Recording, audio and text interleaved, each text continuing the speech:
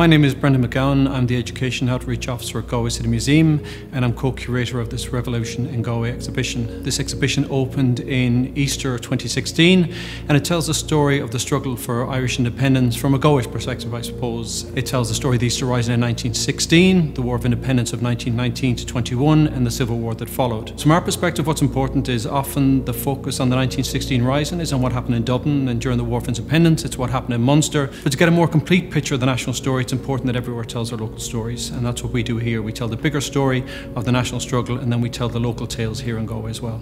I suppose one of the key figures in the period in Galway is Liam Mellows. Liam Mellows led the Rising in Galway in 1916. He was elected MP for Galway in 1918, but didn't take his seat as an MP, became a Sinn Féin TD, and he was re-elected in 1921. So much of our story here focuses on Liam Mellows as one of the key figures in Galway. Liam Mellows opposed the treaty in 1921. He was arrested in the forecourts in the summer of 1922 and spent a significant period of time in Mountjoy Jail.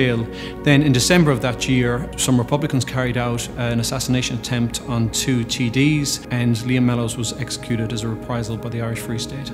We have a number of poignant objects on display here with fascinating and often tragic backstories. One of the interesting objects we have is a piper's cap belonging to Eamon Cant. Eamon Cant was born in County Galway. He was one of the signatories of the proclamation of the Irish Republic, and he was executed for his part in the 1916 Rising. But before all that, he was a founder member of Cumann na Píobarí. So he was a talented musician, was involved in the foundation of this Pipers Club, and in 1908 he went to Rome and played the uilleann pipes for the Pope in Rome, wearing this cap that we have on display here.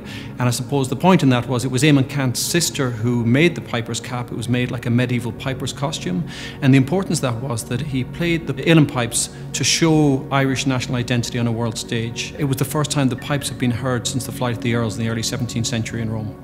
One of the most fascinating objects I think is on display, or one of my favourite pieces on display, is a petrol cap. It's a piece you could walk by without paying any heed to it, and if you look very carefully inside that petrol cap, there's a picture of a teenage girl with her hair cut really short. In September 1920, Crown forces in Galway targeted the house of the Brodericks on Prospect Hill, and they were a fairly prominent nationalist family in the town here. They went to burn down the house, and they were unsuccessful because the neighbours helped them save it, but this petrol cap was saved by the family from one of the canisters that tried to burn down their house. Not long after that incident, Peg was taken from the house by members of the Crown forces, and her hair was cut short as a punishment, and Peg went and got her hair shaved to the bone so that it would grow back straight, and she got a photograph taken, and inside that petrol cap is a photograph of a teenage Peg Broderick with her short hair and a very defiant look. We have a collection of material then belonging to Father Michael Griffin.